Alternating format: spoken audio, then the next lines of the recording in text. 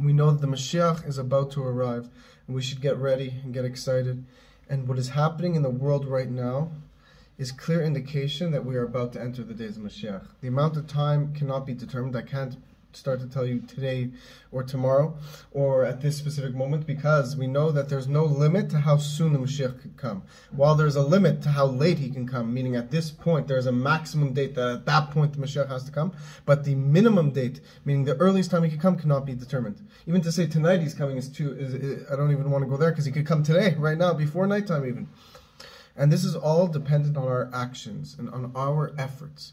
And if we pay attention to what's happening in the world, all the events that have taken place, whether it's a lot of wars going on, the pandemic, we have to realize that Hashem is trying to awaken us to connect to ourselves, which is God.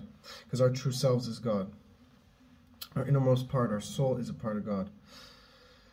And we have to remember that all the darkness, all the pain that's going on right now in the world is going to be nullified and transformed into holy